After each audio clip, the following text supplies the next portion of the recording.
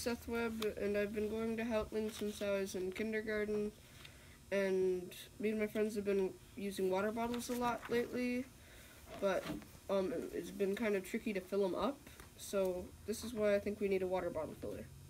You might ask, why not use a water fountain? But the water fountains were designed for something that can take water in from above, like a mouth. They were not made for bottles, which have no suction, therefore rely on gravity to put water in them.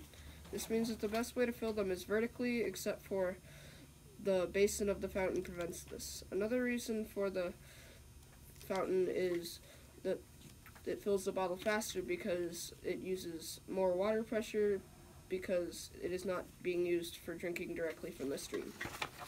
So the larger stream and vertical design would make for better hydration, less time out of class, and would make bringing a bottle to school a lot more sensible, which would encourage the drinking of more water instead of sugary drinks. Another problem that this bottle filler helps solve is the amount of plastic waste. If we install the bottle filler, it will encourage students to bring reusable bottles to school instead of buying the plastic ones that usually end up getting thrown away when they're empty. Another question is, how much would it cost? The estimated initial cost of the filler would be around $1,200 just for the filler.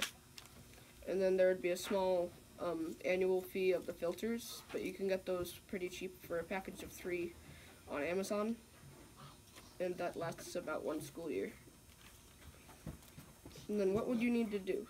PATH wouldn't need to do much except for like help fund it and stuff, because the model information for purchasing and installation process can be modeled after the 2 fillers at K-High.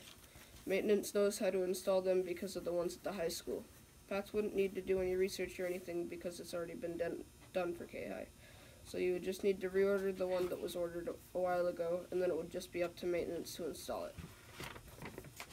I also petitioned, and I think there's 113 signatures of students and staff, and I think 2 parents.